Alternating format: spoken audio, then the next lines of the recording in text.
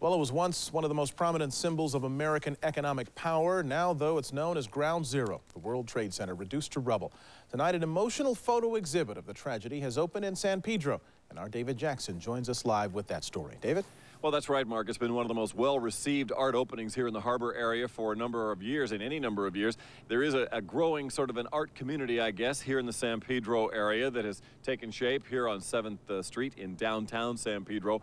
And this display began last week, at the end of last week, and there's been large numbers of crowds that have come in here to the Sonata Gallery to take a look at what Los Angeles has done for some of the people in New York following the days right after September the 11th. It is called Ground Hero, a photographic labor of love for photographer Robert Gallagher. 22 pictures of New York City relief workers are displayed and on sale in the Sonata Gallery in San Pedro. Just 3 months after Eyewitness News saw Gallagher working on a New York street corner near the World Trade Center in the first few days after the tragedy. As a photographer, I just wanted to try and document the effort that's going on here. So you're trying to get pictures of fire department personnel, relief workers of any kind? Exactly, yeah. Gallagher photographed men like firefighter Paul Mazzilli, whose likeness now hangs on the gallery's wall, noting that he lost 22 close friends in the attack. He told me that day about how he was coping.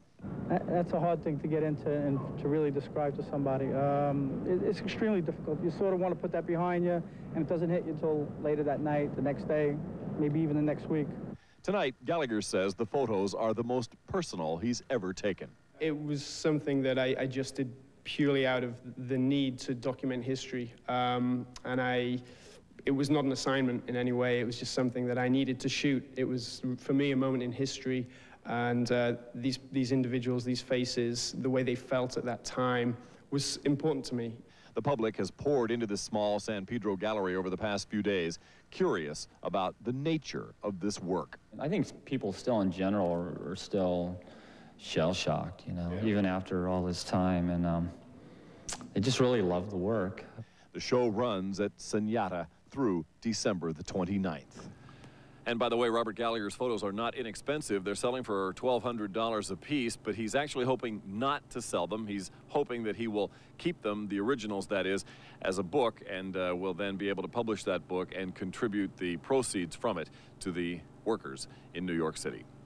Live in San Pedro, David Jackson, ABC 7 Eyewitness News. Mark and Michelle, back to you.